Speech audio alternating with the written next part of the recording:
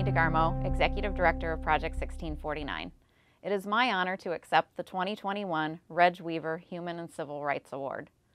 Thank you to the Wisconsin Education Association Council and the National Education Association for recognizing the importance and value of both the work our organization does and the population we serve.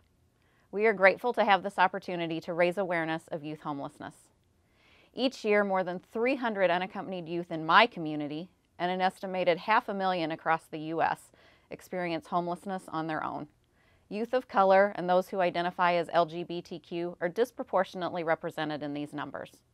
Most of our youth have experienced significant trauma and are particularly vulnerable to sex trafficking and other exploitation and victimization. Project 1649 was established in 2012 to address the special needs of this population that is often difficult to identify and serve. The adult homeless system isn't designed to serve young people still in high school, and those under 18 cannot access most adult services. I see firsthand every day that these youth have the same dreams, aspirations, and capabilities of any of our kids. They just haven't had the same opportunities. We know education is critical to lifting these youth out of poverty and homelessness.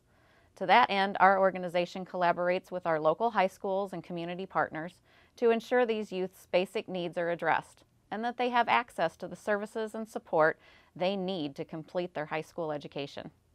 We assist with things that many kids might take for granted: food, clothing, hygiene products, school supplies, obtaining personal identification, accessing physical and mental health care, locating safe housing options, and other assistance based on the youth's specific situation and needs.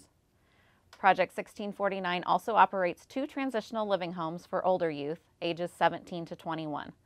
These homes provide a safe space for residents to heal, learn, and grow. Youth receive age-appropriate case management, practice key life skills, and increase their self-sufficiency with the goal of transitioning to independent living.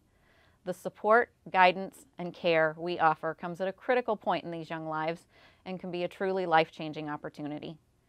Youth homelessness is not something that any of us can solve alone. However, each of us can make an impact. I encourage you to learn more about youth homelessness in your own community, then be an advocate. Share your knowledge and raise awareness whenever and wherever possible. Thank you again for this honor, and congratulations to all of this year's award winners.